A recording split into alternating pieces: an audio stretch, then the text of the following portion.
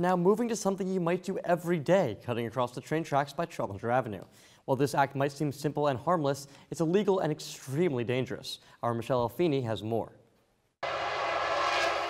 North Carolina law says anytime someone crosses railroad tracks anywhere other than a marked crossing, it's considered trespassing. It's not that they're horrible, law-breaking people. They see, I'm here, I want to go there. Nearest place, going to cross right here and go right on across. And it's a law most Elon students aren't familiar with. I mean, nobody really monitors it. You just kind of walk across the tracks and go on with your day. Police say people cross these tracks all the time because it's easier than going to a marked intersection. But if you're not paying attention, the results can be deadly. People got their earbuds in, they're talking on the phone.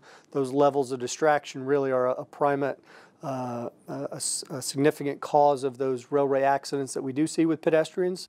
In the past year, there were 25 people struck and killed by trains in North Carolina. 20 of them were trespassing. This includes 2 in the Elon-Burlington area.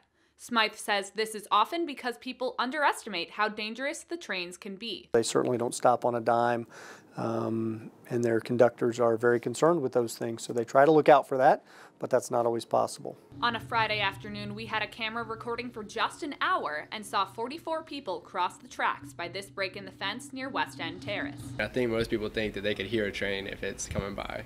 Though the train only rolls through Elon's campus a few times a day, police want students to remember the law when it's time to cross the tracks. Michelle Alfini, Elon Local News. The last train-related fatality in the Elon-Burlington area was in late January, but there hasn't been a fatality of an Elon student since 2007.